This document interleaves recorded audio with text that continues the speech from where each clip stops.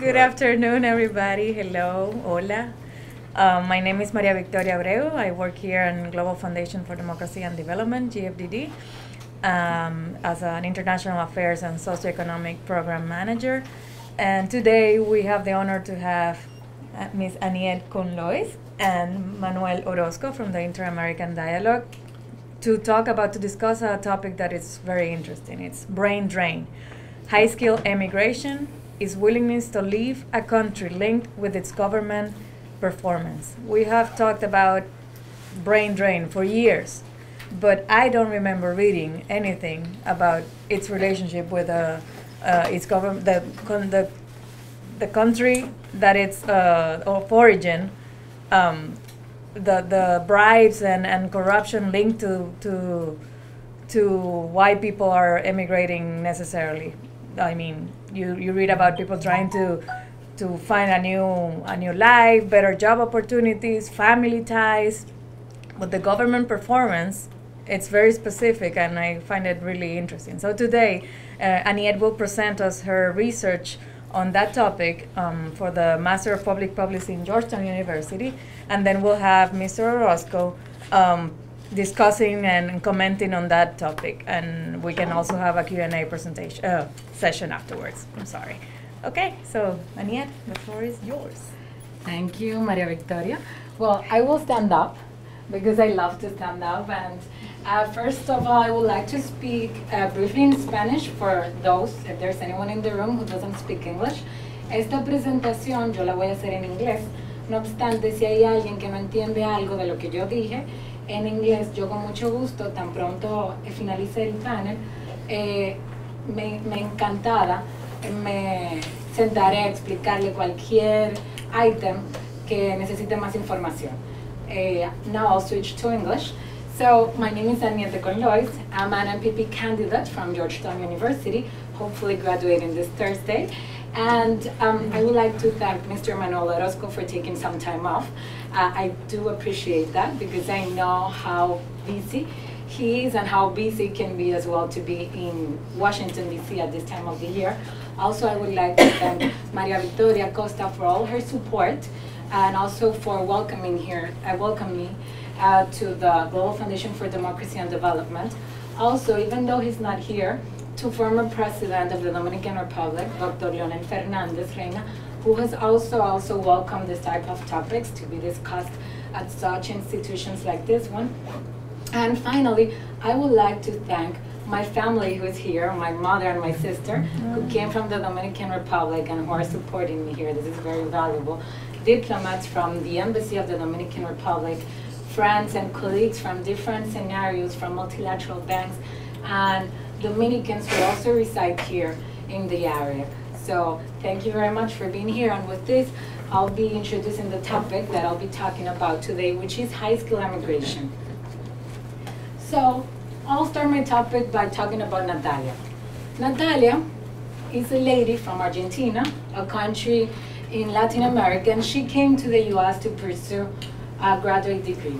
After she completed her degree here in the US, she remained here, she worked here, and also she met Mateo. Mateo was a colleague at her job who is originally from Mexico. They fell in love, they now have a family, and they live here in the US. Both of them came from countries that I'll call origin countries. They came from developing countries. They pursue some sort of tertiary education, and they used this tertiary education as a tool to get access to better opportunities abroad, whether it was like to secure a better income because of safety concerns. It could have been because of many different reasons. And they are foreign-born nationals in the country where they reside, which for the purpose of this example is going to be the United States. I became interested in understanding a bit better what could have motivated Natalia and Mateo to remain abroad, but also to leave from their home countries. I know that they wanted to pursue higher education abroad, but what could have been part of the immigration formula that they used to think about leaving their home country? And I thought about government performance. In order to do this, I first got interested in the topic, which is commonly known as brain drain, but the official name used to it is high skill immigration.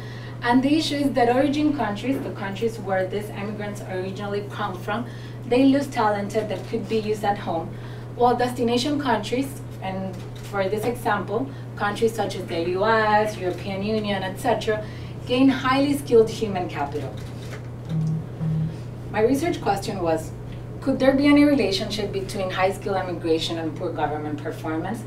And why I came up with this question, because there has been a lot of literature already addressing labor market constraints. We know that sometimes people are not well paid off, and I controlled for this, and the model that I designed, with the information that I had, of course, people are concerned about being unemployed as well. It could have been also because there's no jobs at home for the skills that they have, etc. But I was wondering, what about the government? And in order to do this, I developed a hypothesis, which you can see here, but basically I was interested in finding out if a highly skilled individual's willingness to leave a country could be correlated with the government performance. And in order to test for government performance, I thought about bribes. Okay, let's use bribes, because bribes is a clientelistic transaction to get access to some sort of public service. The public services that I'm using here are interactions with the police to get access to education, health services, gas, electricity, and I think that's it.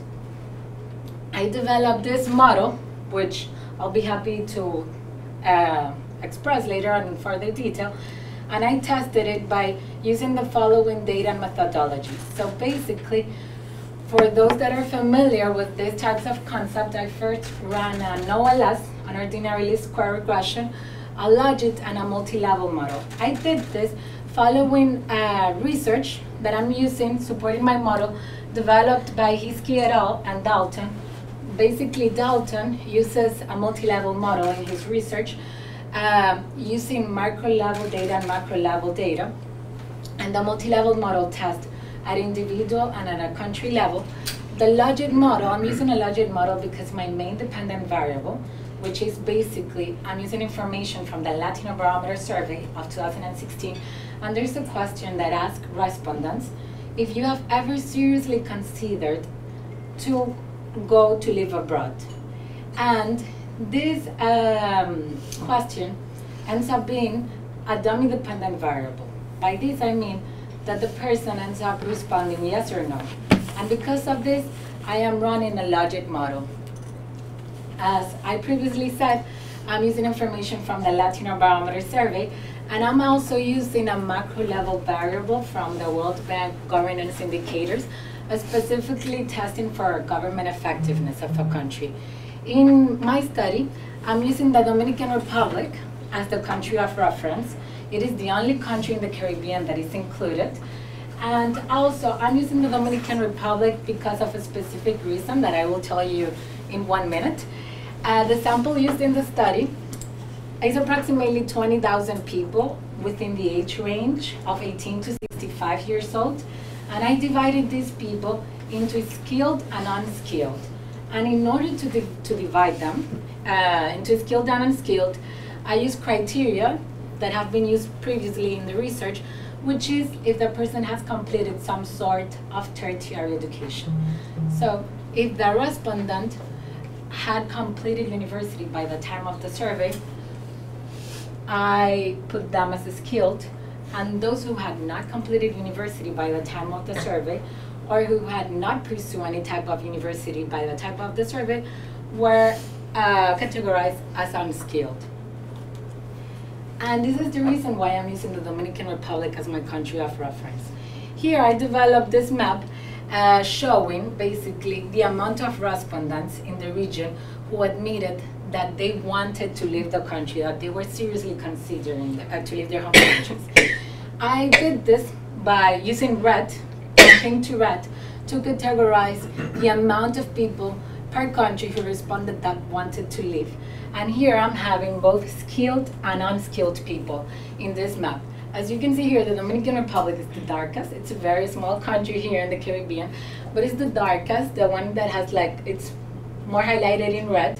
And basically what this shows is that was the country with the highest amount of respondents that responded that they were seriously considering leaving their home country. This marginally increased the more the socioeconomic status of the person increased as well, which is something that caught my attention. Also, it is important to note the variation among different countries. You can see that countries that are way much bigger and have a way much bigger population than the Dominican Republic are even had very lesser amounts of respondents who were seriously considering leaving their home countries, such as Argentina, as Panama, etc. Also here in this visualization, you can see that across Latin America, when we looked at the 18 countries that I'm using in my model, basically highly skilled people on average who admitted paying bribes and that they were considering to live, they were highly skilled, they had paid bribes, not necessarily were considering to leave their home countries, except for a few countries, such as the Dominican Republic, Venezuela, Honduras, El Salvador, Bolivia, and Colombia. It's important to note that here I'm using information from 2016. This could have marginally changed during the last years. Nonetheless, this confirmed the interest that I had using the Dominican Republic as a country of reference. And now let's look at my findings. So after running regressions, I ran quite a few regressions, and the first one, I used the 18 countries in my model, first looking at everyone, so both at skilled and unskilled people, and here you can see the information for the OLS and the logit models. For the OLS, I ran a test for model diagnostics to test actually whether it was it fitted my data, and I had to use robust standard errors for the OLS, and for the logit fitted very well my data. And it's interesting because when we look at the information that's showcased here, basically what it's saying is that for everyone, regardless of having been skilled or unskilled, on average, the people who had had some sort of interaction with having paid bribes, if they are concerned about becoming unemployed in the next year, if they have perceptions about not having enough funds to live, if their socioeconomic status is a bit better off than those that are in the low, that are not very well off in the socioeconomic level, the more the skill level increases, having been victim of a crime, the younger they are and the worse they think that the government effectiveness of their country is, the more the likelihood of wanting to leave the home country increases. And we can confirm this by looking at the results of the logit model, where you can see that actually the results marginally increase when we look at the logit model, then inferring that the likelihood of wanting to leave marginally increases. Now, looking at the highly skilled people across the 18 Latin American countries, there was something that caught my attention. I saw here that having paid a bribe was not necessarily statistically significant. So, however, perceiving that you didn't have enough funds to live, being better off, having been victim of a crime, and believing that the government effectiveness of your country is poor, increases the likelihood of wanting to live. This could lead to different assumptions, but one that caught my attention is because looking at the previous results, you can see that being skilled increases the likelihood of wanting to live, but then I look at the skilled people and not necessarily having paid a bribe influences the decision of considering seriously to want to leave their home country. And I came to a conclusion that this could be because when highly skilled people are thinking about leaving their home country, on average, looking at the entire region, having paid a bribe doesn't necessarily make an impact in the emigration formula that they are developing in their heads. And this could be because they have the resources to actually pay bribes. It could be because they want to leave either way, or it could be also because there was something that's of higher impact, which could be having been victim of a crime. because it was very significant in the regression that I run. So then here, looking at the Dominican Republic, which is the country of reference, I want to note that in total for my sample, I had approximately 900 people, of which, here I'm looking at everyone, it ended up being 863. Here I'm looking at skilled and unskilled people, and for skilled people I had approximately 60 people, which is something important to note because I didn't have too many in the sample that I was looking at. But when looking at the Dominican Republic, we can see for everyone, so regardless of being skilled or unskilled, having paid a bribe, being concerned about becoming unemployed in the next year, perceiving that you don't have enough funds, and having been victim of a crime, and also being at a very young stage in your life, influence the likelihood of wanting to leave your home country. Then, when we look, please be welcome. When we look at the highly skilled people in the Dominican Republic specifically, actually having paid a bribe is still significant, and having been victim of a crime is also being very significant. So it influences also the likelihood of wanting to leave the home country, and when we see the Logit model, it marginally increases. Finally, looking at the multi-level model here, where I'm looking into individual level and country level, basically here we can see that for looking at everyone in the 18 countries and looking at the highly skilled in the 18 countries, what I got in both regressions was that having been victim of a crime increases the likelihood of wanting to leave your home country. For everyone, when we look at everyone regardless of your skill level, having paid a bribe is still very significant. Being concerned about unemployment and your perceptions on standard of living is very significant. Nonetheless, for highly skilled and skilled people, it's having been victim of a crime, which seems to make an impact in the decision to the question that I'm looking at. So this is a bit out of my research, but I wanted also to see and compare, basically, because in my data, I don't have people who actually emigrated the Dominican Republic or emigrated any of the 18 countries that I'm using. So I said, okay, but I want to see actually at the stock of Dominican immigrants who live in the US and that are older than 25 years old, to see, like, let's just have a look. And I developed this visualization showing actually the trend of Dominican immigrants that have come to the United States from 1980 to 2010 and are older than 25 years old.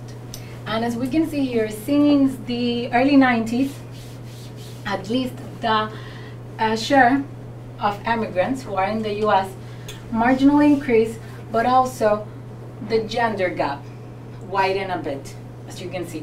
We can see here that females composed the largest, likely the biggest stock of immigrants, of Dominican immigrants who live in the US, followed by males. But it's important to note that also the stock of male migrants who live in the US have also gradually increased during the last 2 decades, as specifically of the highly skilled. This is not the same for different Latin American countries. Here I'm just using the Dominican Republic because it's my country of reference. So basically, in conclusion, my policy recommendations in my research are focused on the following. First, on addressing crime, because as shown in the data, crime still persists and still is one of the main issues that drives people away, but also specifically highly skilled people. The second is corruption, because corruption interaction, but this is a type of corruption that's usually at low level, so like to get access to basic public services, is still prevalent and is important in some cases, depending on the country that we're looking at. Something also that I noted out in my policy recommendations is the imbalance that still persists in Latin America between the market salaries versus the cost of living. So basically Latin America is still today the most unequal region in the world. And even though we know this since many decades ago, the imbalance between what people earn versus what the cost of living is huge. And this then leads to what we call moonlighting or el pluriempleo, which is basically leads people to become consultants, so they have their jobs, but they become consultants, they have different types of jobs at night, they teach at universities, etc., to be able to cope with the cost of living. And finally, something that I noted in my policy recommendations were also to have a further look into return migration programs. So return migration programs have been a tool that have been used in many countries around the world. For example, Malaysia, China, Singapore, even many African countries have used some return migration policies. Africa had MIRA, which was targeted to reattract people to work in public service. And in Latin America as well, we have Programas Raíces, a roots program in Argentina, which was targeted to reattract people who worked in STEM, so science, technology, etc., math, who to come back home. In Colombia, we have Colombia Nos Une, etc. So I am interested in return migration programs too, because I believe that this could be very useful to develop policies that could retain or reattract people who have had access to opportunities to work back home in public service, to actually tackle some of the main issues that are linked with governance, to improve the state of governance in their home countries. And this is because, as history has shown during many times, people who have had access to the best types of opportunities, including education, have made changes in the world and in their home countries. The US is one example of this. So if we want to retain and reattract those that have had access to the best types of opportunities and the best type of education, we have to focus on them, develop policies for them, and then hopefully have Natalia and Mateo to come back home or support their home countries. Thank you.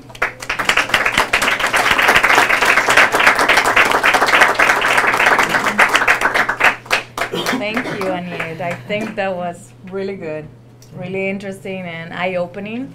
Now we're gonna hear what the expert in migration, remittances, and development has to say. Dr. Manuel Orozco, it's a long-time expert and friend of the foundation. He works at the Inter-American Dialogue, and you have some things to say, I believe. Well, thank you. Thank you very much. It's nice to be here. The last time I was about 10 years ago in Santo Domingo at the foundation. Yeah. The DR I go quite often, but it's always a pleasure to be in Santo Domingo. Is anyone speaks English only? One person. Okay. Well. Well, let me first of all congratulate you for your graduation, because it's really an accomplishment, and coming from Georgetown University, it's a second very valuable accomplishment. Georgetown is in the top 5 universities in the world in international relations studies, so it's really quite a proud to graduate from there, being from the diaspora. Also, congratulations on the report. I think your thesis is quite insightful. It brings up a number of issues that are really relevant today for a number of reasons. One is that the trend of labor mobility, international labor mobility, has grown significantly since the post-international global recession of 2009. And for Latin America and the Caribbean, one of the most important realities that we are looking at is that this labor mobility is actually connected to what we call the state fragility. More and more people are migrating from countries that are highly unstable, politically challenged, countries like Venezuela, Cuba, Haiti, the Northern Triangle countries from Honduras, El Salvador, Guatemala, even Colombia and Nicaragua. In fact, 40% of migration is coming from those 8 countries. So looking at the relationship between migration and governance is a really important issue. So I congratulate for looking at this issue from an angle that is actually quite contemporary and relevant. I'm going to make a few comments on the paper in the context of the academic nature of it, but also the policy aspects of it within the framework of what we talked on the issues of state fragility and international migration. I think, from an academic perspective, precision is really important. And I think the paper should benefit more from precising the theoretical framework and the conceptual frameworks relating to brain drain, to skills, and to clientelism. By the way, I'm a political scientist by training, but for the past 20 years, most of my work is in development economics, and particularly in finance and migration. So I have sort of this combination of stuff, and clientelism is really one of the issues I actually learned the first time I visited Dominican Republic. I trained myself on these issues, but of all the countries I visited all over the world, in more than 100 places, the Dominican Republic still exhibits one of the most salient practices of clientelism. And I'll sort of explain a little bit of that, but that's how the elections work in the DR even today. But in any case, I think the term and the terminology brain drain is actually relatively obsolete, and I think we need to move away from it because what it entails in technical terms, brain drain is a condition by which the net balance of your labor force in certain skills is negative because of outmigration. So take, for example, nurses. Nurses are individuals who are relatively in the high skill segment, who have received an education and a specialized training to complete complex tasks and are paid relatively well. Now, in some countries, for example, Jamaica, it is known that there is a large outflow of Jamaicans coming to work to the United States as nurses, and there is the allegation that there is brain drain. When you actually look at the demand side and the supply side of the labor force with regards to nurses, actually there is not a negative net element. If there were, then you could argue that there is a brain drain. So this is really important because it leads to a lot of opinions and misperceptions as to what impact those migration has on the exiting of people of different skill categories. This is really essential because it may lead then to negative implications that it's wrong to migrate because you have skills. And that's really important, especially today in the age of globalization. And we'll talk later on this, when in fact the three metrics of competitiveness in the global economy are labor portability, labor flexibility, and labor connectivity. So those who are more competitive, better off are people who are basically more competitive. But those who are more competitive are people who have flexible skills, who have portable skills, and who are connected. So if you say that brain drain is bad, then competitiveness is not good, but it's actually not the case. So the second one is skills. Skills is really a particular type of segment of your workforce that applies to people who actually are able to complete complex tasks.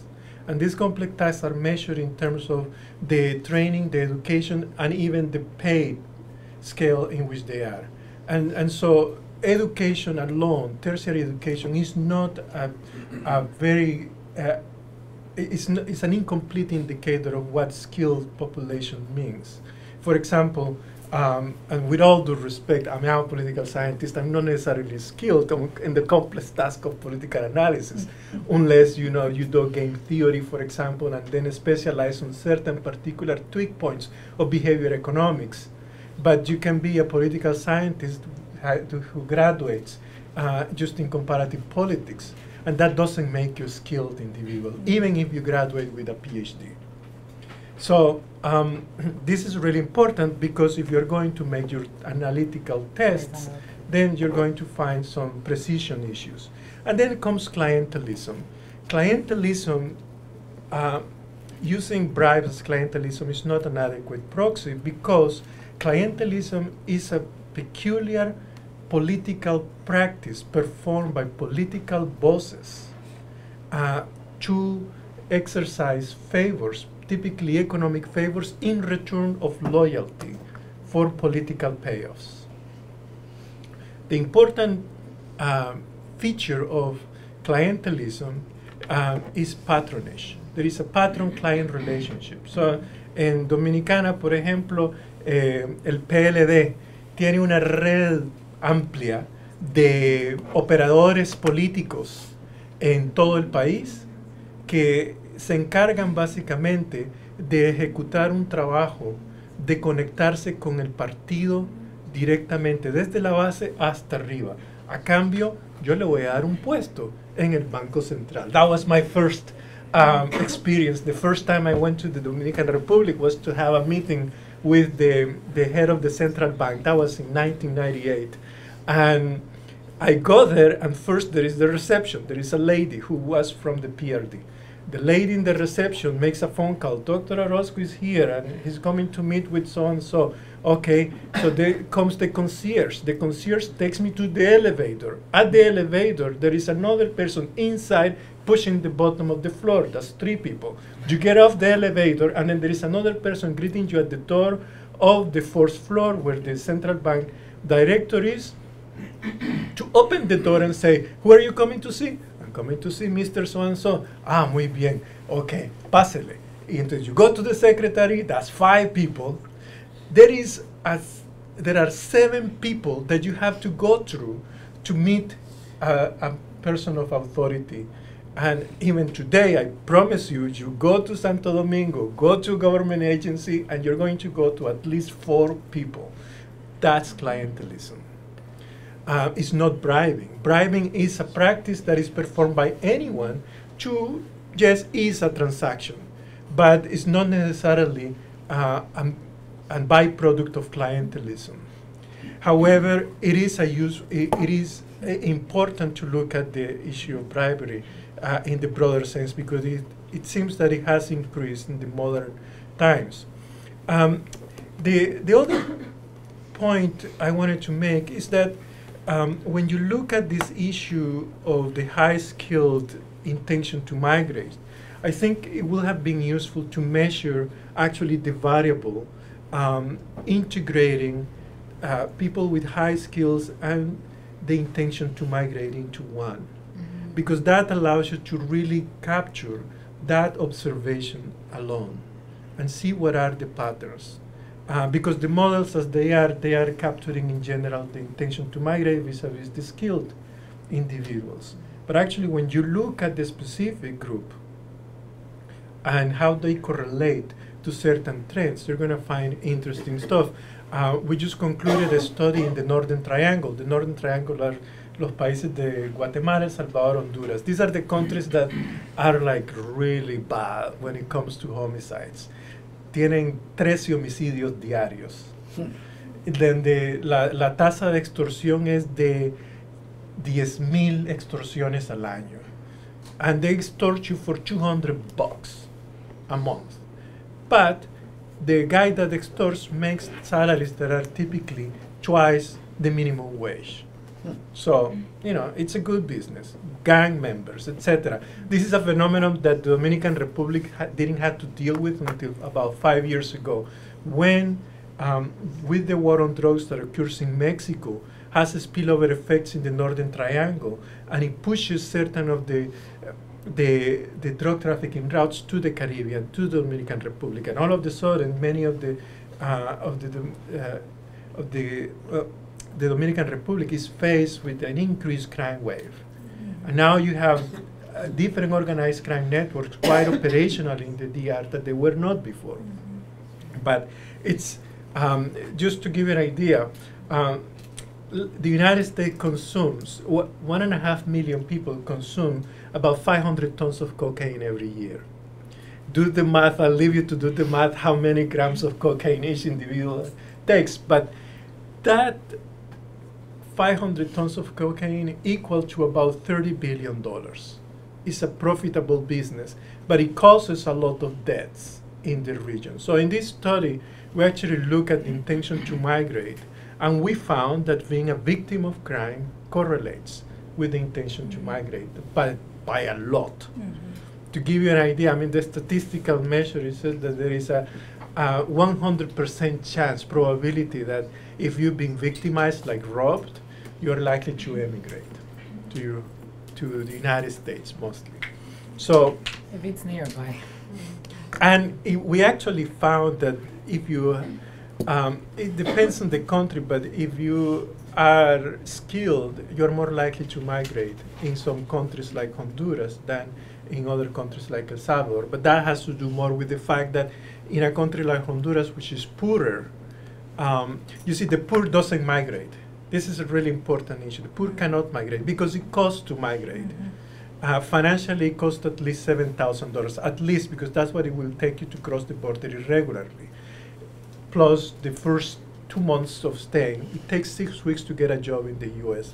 as an irregular migrant. The poor doesn't migrate. But in a country like Honduras, for example, you are faced with the fact that those who have certain skills are going to be the ones who will be able to afford to emigrate. And they are not really enjoying being there because they are not getting paid. And on top of that, they're getting, close to killed. So the issue of the measurement really will benefit the paper because it's worth really producing this thesis into a publishable piece. And then my other recommendation is the policy recommendations do need a lot of masticar. Okay. Because you talk about safety, etc., but every country is different. The challenges of insecurity in Brazil, which influence some Brazilians to migrate, are very different to the challenges of a Honduran or a Dominican to migrate. And police reform is not enough. We know that police reform, can improve, but yet there are certain things. For example, if you're dealing with drug trafficking networks, police reform doesn't go very far. But if you improve intelligence gathering on how these narco trafficking networks, going back again to cocaine trafficking, there are 800 tons of cocaine produced, manufactured in South America. 500 tons come to the US, 300 go to Europe and other parts of the world. Now, there are no more than 50 drug cartels handling these operations. Now, divide $30 billion by 50 and how filthy rich this guy gets. Because the cartels are not operations that have more than 100 people in their payroll. So intelligence gathering matters because you have to tackle not only drug interdiction but money laundering and counterfeiting. So that's and the issue of living standards. Totally agree with you. Now you have to refine again those issues specifically on what about living standards. What we have learned is that there is a threshold of income that allows people to stay in their home country and not opt out. And that threshold typically in Central America and the Caribbean is having an income somewhere around $500 a month. So the issue is that in countries like the Dominican Republic, most of the Caribbean and Central America, actually in most of Latin America, our labor force is informal. That is, it's unskilled, it's uneducated, and it's underpaid. And that informality is really one of the major challenges of economic development. The reason being that the model of economic development in Latin America and the Caribbean follows a very skewed system. It's basically consisting of a few economic activities: agricultural exports, maquila exports, tourism, government expenditure, which is in the DR it can be as high as 20% of GDP. I mean, $2 out of $10 are spent by the government. That's, you need to have your clients, active. So that explains some of the government expenditure. But those four economic activities, plus migration, which is an important reality, especially in Central America and the Caribbean, represent nearly 60% of GDP. 5 economic activities that you count with the fingers of your hand is almost 2/3 of the national income of most of these countries. I mean, Haiti is the extreme case. 35% of GDP is coming along from remittances. The Dominican Republic is 10%. But tourism the DR is highly dependent. The problem with those economic activities is they are relatively like enclaves. They don't have forward and backward value chains where you can generate more value. Tourism doesn't generate a lot of value, except the rent that the government receives from charging taxes on real estate.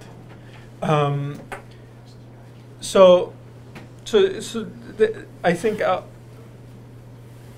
and finally, I think it's really important to explore alternative methods to analyze this subject from different perspectives. One is to reconceptualizing the skilled issue, and particularly I do encourage you to move away from the brain drain terminology. Of course, I'm picking a fight. I've been working with colleagues on brain drain issues for the past 20 years, and it doesn't take you anywhere. But also look at the literature, particularly the most recent literature on economic development and on globalization. For example, MIT and Harvard University have developed this index of economic complexity. It's one of the most refined perspectives of economic development that tells you that a country's way to be more competitive and that generates more wealth are the ones that develop the most complex tasks. So, for example, to design a fountain pen may seem to be an easy thing, but actually it takes a lot of technology, a lot of brain, because there is a lot of design involved in the preparation of this, and the raw materials that need to be transformed. The same thing goes with the cell phone. It takes a lot of knowledge to produce such a complex device. So now the theory of economic complexity is perhaps one of the most important tools right now that help you to understand how development can actually be achieved. Is far more valuable than even the sustainable development goals that are more normative than actually indicators of economic prosperity. And then you have, the literature on globalization, particularly one sociologist that I think has one of the most fascinating approaches, and when you think carefully, it takes you to economic complexity, is Zygmunt Bauman, who talks about that we live in the age of liquidity, meaning that in this day and age, the speed at which things go is so fast that by the time you try to complete one thing, a new shit comes out. So, the typical example is the damn cell phone. You save money to buy, the latest cell phone, but the latest cell phone is no longer the latest piece because there is a new cell phone coming out, and it costs $500 more than what you paid. And it's like, it is causing a lot of anxiety on society, and that anxiety actually leads to insecurity. But in any case, this literature on globalization is really important to integrate it within the context of migration, because migration, human mobility today, is at the center of the global economy. And so I think I'm going to stop here, but I think it's really valuable to look at this type of research, and I encourage you to continue working on it. And congratulations! I mean, it's awesome. I used to teach at Georgetown. Yes, I know. Great university. Congratulations. Thank you so much Thank for you. those words. Yes. So, Mr. Orozco, because I know also you have to leave, I must admit, I have presented this thesis at a few conferences, and I must admit that your feedback has been the most detailed and valuable, because I can see that you really put attention to it, and it's something that's deeply valuable to me, because it's, you know, it's like when you're researching and you see someone who's more experienced and give you very useful feedback, this is going to improve it way much more. I would deeply appreciate if later on perhaps we could speak about your idea about merging or working with skilled people and the dummy-dependent variable that I have on considering to leave. I would like to explore that. And then on the topic of brain drain, I absolutely agree with you, and I think that's why I am so keen on using the high-skill immigration description. Nonetheless, brain drain is a very catchy one, which resonates a lot. But I do agree with you. For example, a lot of the literature even justifies how even remittances sometimes lead to brain gain when people actually leave the countries, how it balances unemployment at the home country, etc. I do agree on that. Nonetheless, I want to note again that I'm focusing on the government part, because there has been a lot of very useful literature focusing on the labor market constraints around the topic. So thank you a lot for this. I have taken notes, but for sure I'll keep in touch as well because I'll take your feedback into consideration. And hopefully one day soon we can actually publish Yes. something Yeah, with the we'll be support happy of, to- yeah, to publish an Yeah. article with you. that would be Yes, great. thank you so much. Do you have any questions, somebody here? Oh, yes. Yes. Yes, I want to go back to the issue of clientelism, and I would like to ask Mr. Orozco if you don't think that this is what we said in Spanish, un mal necesario in such development country, especially in certain stage of development. Look, I think clientelism as such is not wrong, because it's a cultural practice that is used in many societies, not unique to Latin America, but is, you know, it's a legacy of colonial rule from Spain. These patronage relations, but you know, if you look at the literature, Marxist literature, Engels, for example, the master-slave conundrum, you know, that you're not a slave without a master. You're not a master if you don't have a slave, etc. The same thing applies with clientelism. The challenging issue with clientelism is when it transgresses the rule of law. If clientelism transgresses the rule of law, then it's wrong. And what we have in our democracies is precisely that problem, that the political party system relies on clientelistic methods in order to subvert the existing political institutions that govern the rule of law. So, for example, a political authority, a political boss, the president of the municipality, uses his political authority to continue staying in power and subvert the rule of law by committing fraud in an election.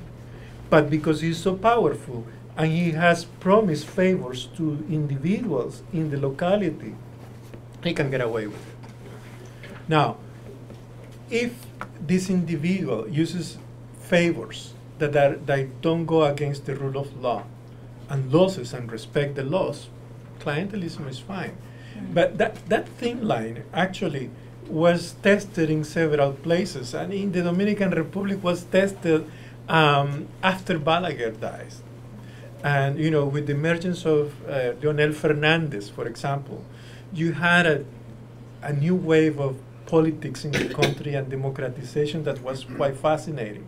But then again, I mean, Leonel Fernandez reformed the constitution and created re-election and all those things that really didn't pay well in the end for the country in the long term.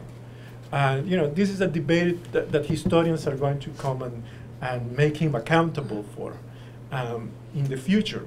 But so this is really a challenging, how do you reconcile political culture of a society with democratic political culture?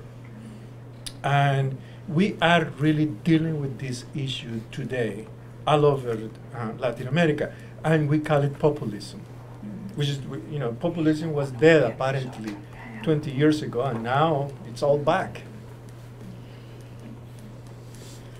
If you were going to design a global career bridge, what would be your recommendations based on the data and probably the rules that the world has established to migration? What would be the route to create that bridge, to make the knowledge flow and be flexible, portable? You think that the rules are in place to make that happen? No, no way. I mean, there is a professor, I think she's retired, Saskia Sassen, who argues basically that we live in a world where we're confronted with two normative practices. One is sovereignty, and the other one is rights. Which one prevails? Everyone has the right for freedom to move. You know, the four freedoms that were protected during the Second World War: freedom of religion, freedom of expression, freedom to move, and freedom from fear. Well, we really don't have enforcements of those, because the sovereign states decide who comes in and who goes out. One way to reconcile the two is strengthening more guest worker programs. They are challenging to many states, but they are challenging not to states but politicians. Take Trump, for example. He has this anti-immigrant bash taking place right now because he thinks that we are just bad hombres. We're bad hombres because we are brown, not because we are migrants. If we were all white-looking folks, he would be very happy with that individual. So, and yet, I mentioned the Central American migration. It's in the news. It's a foreign policy priority so much that it led to the enactment of a national emergency in the country. I mean, that's fucked up with all due respect, because 100,000 Central Americans come in, 600,000 trying to leave their countries. You use the variable of willingness to leave. 1.8 million Central Americans want to get out of their country. Of those, 600,000 make the attempt, 100,000 make it. You can create a visa program, a labor program, to basically recruit 80,000 people and make the odds of making it for 1 in 4. That will lead 500,000 people to compete for a visa program that will get 100,000. And you don't have to worry with a national emergency. So there are methods to deal with this. But sometimes politicians don't want to hear ideas because they just have one thing in their head. And right now, we are dealing with a nationalist or a neo-nationalist emergence all over the world. I call it nativist sentiment. This sentiment that makes you feel threatened by globalization, so it's making people really reject the foreign. But in this day and age, what is foreign? I mean, everything you're wearing today is not made in the US. And you don't give a damn by that. And it was made by different forces, etc. So we fool ourselves with a lot of things. So there is a method. And how many countries have your idea about the work guest visa? Well, we do have a guest worker visa in the United States. That's H-2B and H-2-1. We also have H-1Bs. I mean, we have 45 different visa categories. And I mean, we have the NAFTA visa, which is only issued to 4,000 people. But the issue is not that. It's the political framework that is not utilized by elites to make it happen, because there is the belief that it's electoral politics in the middle that may challenge your opening to migration.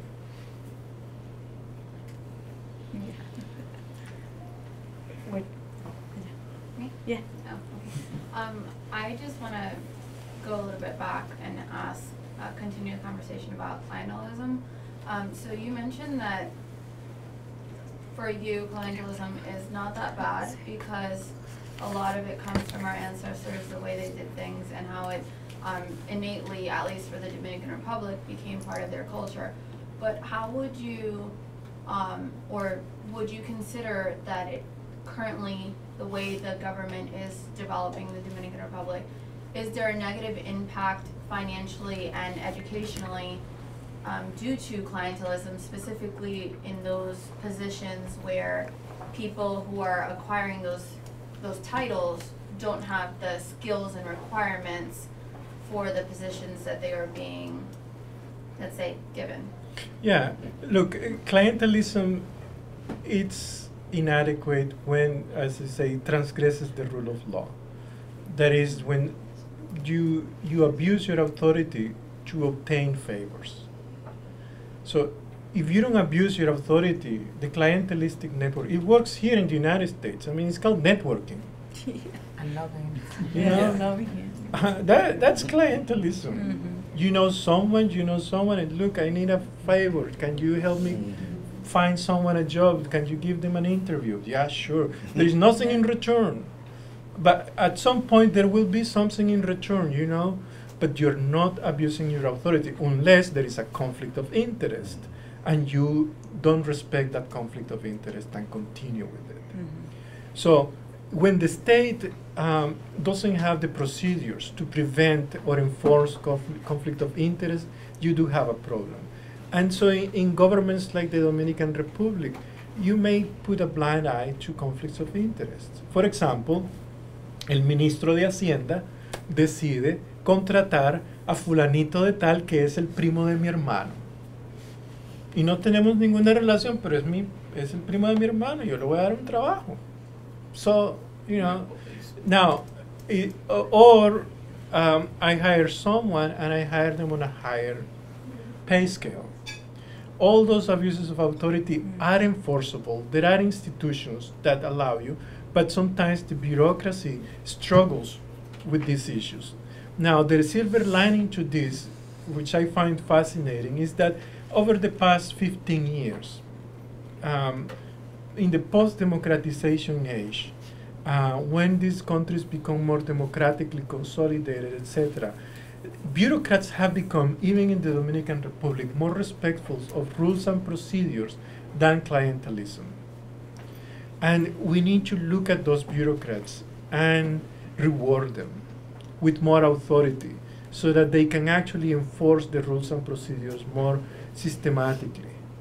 And that's the challenge. But otherwise, you do fall into the abuses of authority.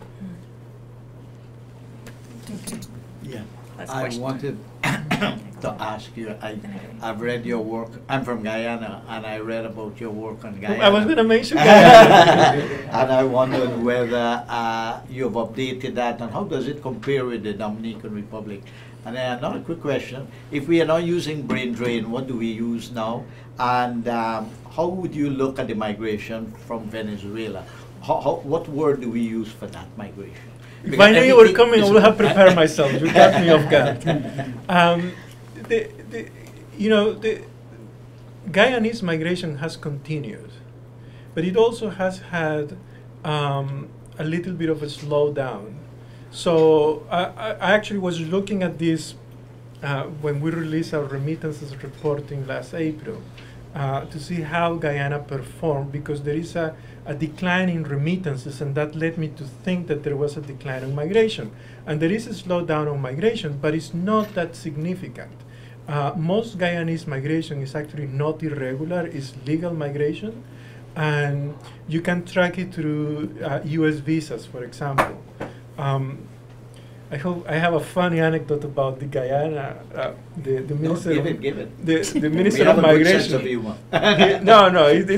He told me, I went to interview him about 15 years ago, and he tells me, those numbers of Guyanese migrants are not even, I was telling him, my estimate is 7,000 Guyanese leave the country every year. Guyana at the time was 600,000 people. That's 1%. That's a lot of people getting out legally. And he says, there are 40,000 Guyanese leaving the country every year. We call them backtrackers. And then he starts showing me the routes that they go through Curacao, through Suriname, through Jamaica. And I put it in a report. And the minister, the prime minister reads the report, and he wanted to know who has said that, and he wanted him out. I got him out. Then the guy went after me. It's like I couldn't go to Guyana for like 3 months. Yeah, but I think the role of irregular migration to Venezuela is not as substantive as it is in the other countries because of the boundary, the difficulties of crossing the border. But it's likely to affect Guyana like in the other countries. We just completed a 4-country study of Venezuelan migration. And I mean, one of the major issues is the labor force is more skilled, far more skilled. They have not only over 30% have a tertiary education, but they also were working in occupations, which is an important variable to introduce as a skill, as a metric of skill, in occupations that were technical, that were not related to law skills, like entertainment, services, etc. And I suspect that the same thing may be happening with Guyana, but we have to look into it. We'll come and talk to you. Yes, I'll send you a. I did my research and I did my homework, so I'll send it to you. Okay, last Yes, one. hi. Yeah, it's rather a comment. You refer to clientelism. It's when you transgress the rural law. And from a legal perspective, I might agree with you, but I think there's more to it. And I link that problem especially with the lack of development of the countries in Latin America, which is something common to all the countries in Latin America. Because when you have a government, huge government, that is giving more opportunity in terms of job placement, and the private sector is lacking to give opportunity to their people, then you are confronted with that situation that, you broke the rural law, but also the lack of development is really an issue. It plays a major role when it comes down to clientelism. Yes, you're So totally I think right. that thing that from a legal perspective, the transgression of the rural law, it might be a good opposition, although some countries has put in place different laws to try to avoid that. Yeah. From another perspective, the situation within the United States is different, because it's true that you can go through networking and get opportunity for job placement everywhere. But there's a difference. In the United States, you have to be a competitor. If you're not a competitor, then you're going to be probably lacking that opportunity or not taking advantage of the opportunity to get a good job. Although in an American country, you can find all kinds of individuals putting them for a job, getting a job without having no qualification for it. And this is a huge problem and a big issue, because then you have people in a position that they're not capable to do the job. They don't have a clue how to do the job. They don't have the educational background even to back it up. So, this is the difference that I see. Yes, It's true that you are networking, but here you have to be competitor. Otherwise, you won't be able to put you want a foot in the door. And that's the general idea of clientelism, is to get a foot in the door. But, I mean, if we put it elegantly, we can say that the likelihood of people from Latin America to abuse clientelism is much higher than in other countries like those of the United States. But definitely you're right that a lot of the clientelistic practices are a byproduct of the problem of inequality, for example. When I was mentioning that you have 5 economic activities in most of these countries, the rest of the labor, only 30% of the labor force works in those activities. The rest of the labor force doesn't fit in. And so they end up in the informal economy. So in order to operate, you rely on clientelistic relationships to survive. And it's definitely a function of, as you say, of development, or the consolidation of the political and bureaucratic institutions. If the institutions are robust, they do replace clientelism.